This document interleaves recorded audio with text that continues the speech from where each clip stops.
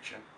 Okay, my name's Cal Peterson, and since I hurt my back 7-8 years ago, I haven't been able to climb a flight of stairs without having excruciating pain.